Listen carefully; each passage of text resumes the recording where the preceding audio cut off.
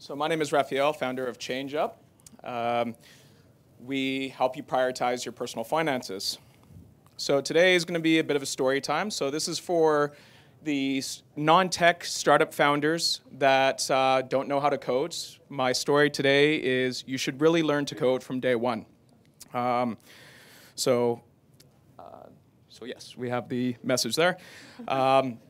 So in 2015, I was the friend on Facebook that everyone bothered to ask about income taxes and debt elimination and choosing investments. Don't know why they asked me, but they just thought I knew the answers. To my surprise, I discovered that there wasn't a platform out there that helped people from square one to get their finances organized. So what I decided to do was that I dedicated an entire evening to write a proposal trying to find a software engineer. After several hours, I came up with a 26-page proposal, which was welcomed by several startup engineers saying that I was too ambitious, that the scope of work was too big, and that I shouldn't quit my day job. I took that as that advice as they were over-exaggerating or that they were lazy. So I decided that I could have taken the next, I could have continued down this path until I found a co-founder that would have helped me build my platform, or I can just shut down my consulting practice and teach myself how to code. So over the 2-month process, I got onto Code Academy, and I started with the basics. So with HTML, then CSS, and JavaScript, Angular, and went through. With every passing module, I gained confidence. So as I was learning to code, I was looking back at my proposal, and I'm thinking, okay, I understand what these software engineers are talking about. I'm just saying very vague observations, and they're looking at this as, I really don't want to do all the work. So as I gained confidence, I discovered that software developers and engineers are some of the greatest people that you can ask about problems online. So you can hit anywhere on Google on page 1, and there is most likely somebody who has the same problem on the same exact line of code where there is an answer. So this became this thing where as I began to gain confidence, I was asking more questions on Facebook, which led to how I found my tech co-founder. I was asking something simple as something about Bootstrap Studio or something about AngularJS, which turned into a long, lengthy post thread, which turned into a private conversation. A few months later, he joined me, and we came together and made the platform ChangeUP. Looking back, 2017 was one of the longest years of my life. I ended my tenure at BCIT. So as a teacher for 4 years, teaching business data analytics. We went from alpha to beta to launching a mobile platform that's on Android and iOS. It's free for people. And our takeaway from that my takeaway in how I learned to code is that looking back at this moment, just prepping for this conversation, I looked at the original proposal and I realized that I was completely out of my depths when I tried to initially approach software engineers. As well, the platform grew tenfold from the original proposal that I put together. Thinking about it, had I not taken the time to teach myself how to code, I probably would have never created ChangeUP.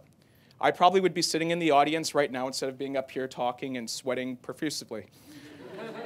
So the other thing is that there's a lot of great startup communities in Vancouver. I got my orientation when I joined the VAP program in January 2017.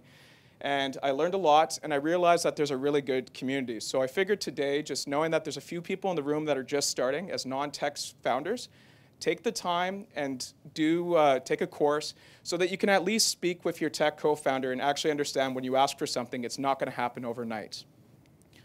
So that's my takeaway. And one of the questions that a lot of non-tech people ask is just a closing remark, as a lesson learned, is, well, why didn't you just pay for it to be done?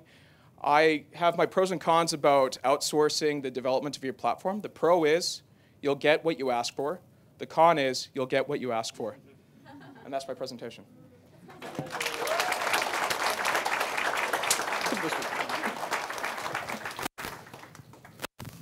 So you're going to have someone run the mic. Well, I'll run the mic. Is there any questions? Someone shoot up their hand. And Dave, I know you have one. Oh, thank you, Ash. Helpful as well. Yes. Desperate as well, but I love it. So I almost felt like you were talking to me. Yeah, I know. Given what I just spoke, yeah. So I totally get the argument in favor of doing that, and I think in some cases it makes a lot of sense. But I tend to think that if you're going to have a killer team, if you're really going to execute, it's everybody on the team should have their own superpower. Of course. And if you're going to play the role of CEO or CTO or CFO, be really good at what you do and kill that, and trust the other people, driving the thing to do what they do best. And I can see an argument that might be made, and I think I've made it. What do you have to say to that? I see where you're coming from. One of the challenges were as we're going from a startup to business, I'm kind of hoping that this actually takes off into a viable business. I'm going to be letting go of the development side. So there's things that when I found my co-founder, we built the platform, and then we came across another challenge, was that, okay, hey, we got the back end, we got the pages where the app and the platform's supposed to be, front end's going to be a piece of cake. That was one of the dumbest things I probably said in 2017.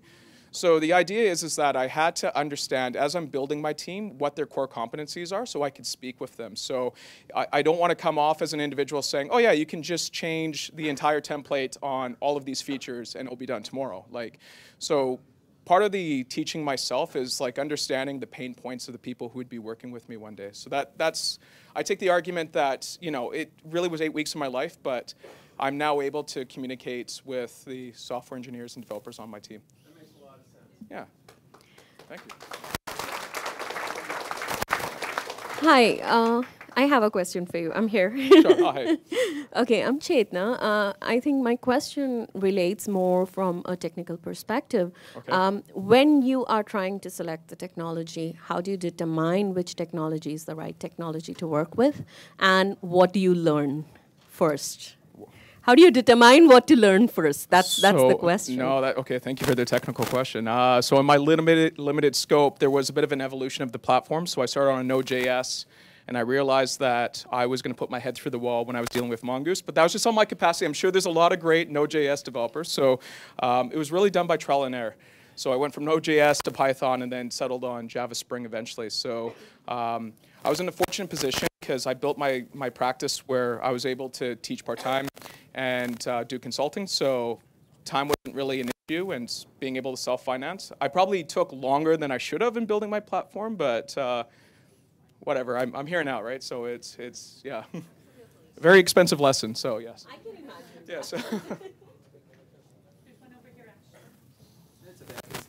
Okay. We record it.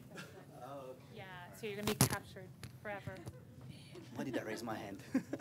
I wanted to ask you something. What did you like best when you ventured for doing the startup and then business, and what did you dislike best? What was the worst? What was the best?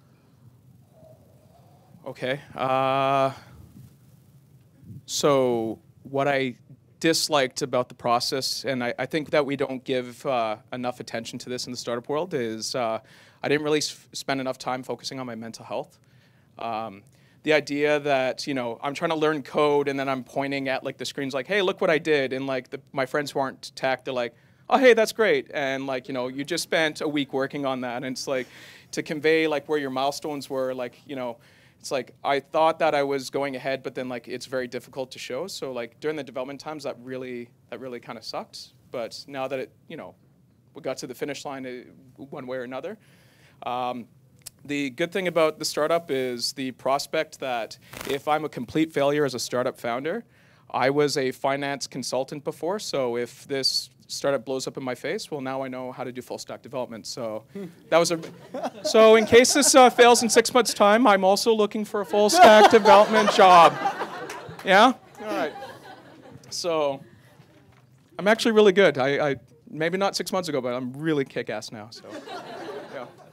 I think you raised a really important issue. Things like speaking to people who understand, and this is kind of why we have this community. Not to kind of draw it back to Tech Vancouver, but I'm going to package it up. Thank you. That's great. It's wonderful to have a space like this because it allows you to connect in with peers and have that support that you sometimes don't get, and you feel oftentimes alone when you're starting up. So thanks for sharing that. Thanks for being vulnerable. Yes. We had a conversation about that earlier. Thank you very much. Thanks, Ralph.